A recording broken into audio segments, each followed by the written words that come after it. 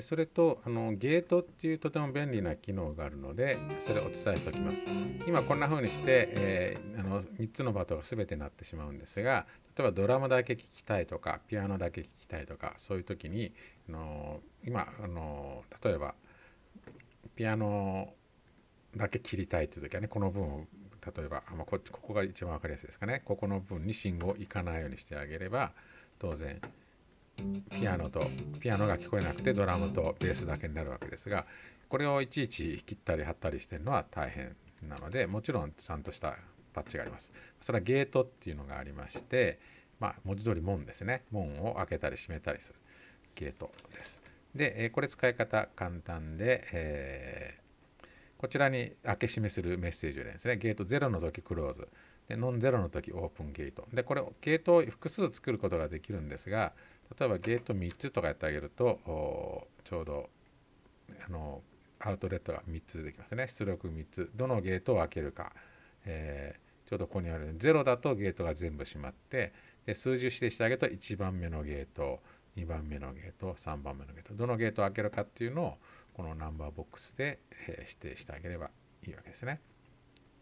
ということなので、今回はゲート一個一個にね、もうゲートをつけちゃいますんで、その場合ゲート何も書かなくていいです。ゲート1個でいいので、これです。そうすると、ここの数字が1の時はゲートが開いて、2の時にはゲートが閉まるということになりますんで、であとはゲートのオンオフはこのトグル使うといいですね。トグルっていうのは実は、オンの時に1が出力されて、オフの時に0が出力されているので、見た目トグルの方が開け閉めしてるっていうのが分かるんで、こういうのをこういうところにつないであげると、ピアノの前にちゃんとゲートがありますと。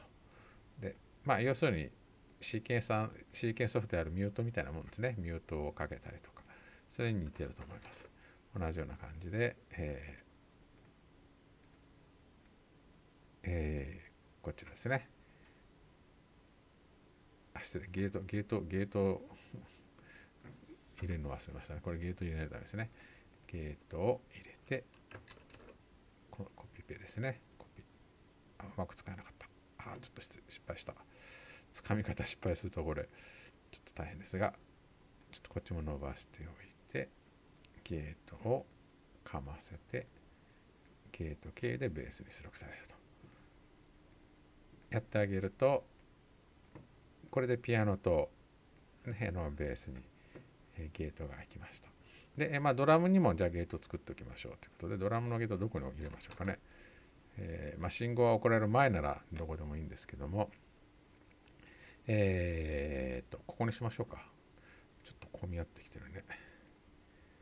メイクノートの前にゲート入れちゃいますか。こうでしょうかね。で、信号がこんな風になってます。で、こうすると、